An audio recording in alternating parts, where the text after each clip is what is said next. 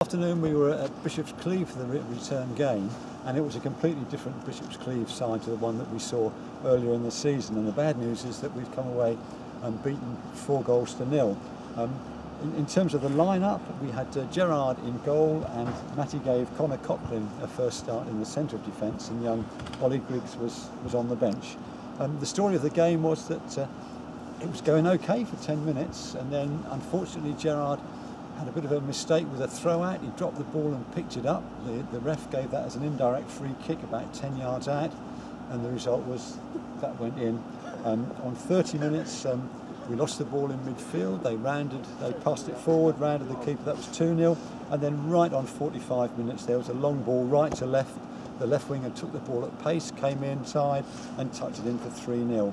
And 10 minutes into the second half, they killed the game off with a fourth goal. Again, the left winger scored another one. So, Matty, what can you say? I think you summed it up there, Graham, really. It's speechless, really. The first 10 minutes was great. We had a couple of corners, one on the front foot, and we got Toby in behind a couple of times. Everything was looking fine. I feel for Gerard because he sort of caught it, done well. He's looked to come out and get us going quickly, which we want him to do with a throw. And he sort of changed his mind mid sort of flight and then just dropped the ball. And obviously you pick it back up. It's like natural reaction to do that. That's right. Obviously they get a free kick within 6 yards off the goal line. We try and put the ball across the line's best, and the lads just tucked it in the corner. So an unfortunate mistake, and from then things just got worse and worse. I thought we were off the pace of the game. So as soon as the goal went in, it was like an avalanche. It got bad to worse, really. We just spoke to the boys in there about how disappointed we are with the overall performance. Yeah, and once they got that first goal, their confidence just went up. And I was chatting to some of their supporters. Mind you, there weren't many here, but a couple of guys near me, and they said they've been threatening to score a lot of goals against Evesham and against Taunton, been playing really well. And their confidence was up. The pitch, I guess, wasn't terribly good. It looked quite bobbly at times, but it's the same for both teams, Same for isn't it? both teams, yeah. It was bobbly, but you have to adjust to it.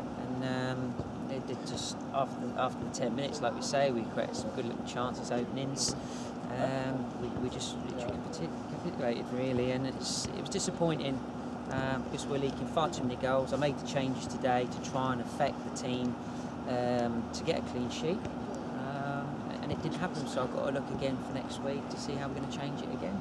Yeah. So any positives we can take from today? The substitutes when they come on, I thought it sort of got a better tempo to the game, although it was 4-0 down. So it was easier possibly to play at 4-0 with the other team a little bit more relaxed.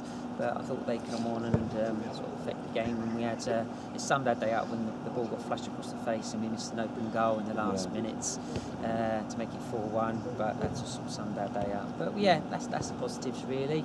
Connor got 90 minutes, struggled at times, but positional play with Sam needs to improve, but we'll work with that with him. And that's what it's all about. These are young lads. I think average age of the squad today was 22. We worked out. You can up against wily players, and we got to learn quickly. Yep. I thought Connor was okay in the middle of defence. I was a bit concerned as to who was going to take over the talking bit, but I thought Connor took that over, and he was quite vocal on the pitch. Well, that's what we've not really got. Even Arnie was in there. We haven't really got leaders in the team, and that's something that they've got to try and take responsibility for as well.